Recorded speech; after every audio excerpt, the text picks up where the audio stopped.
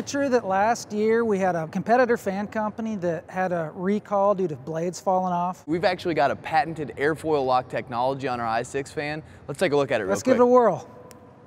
All right, so we've loosened up the airfoils. Let's take one out and see if it starts. All right.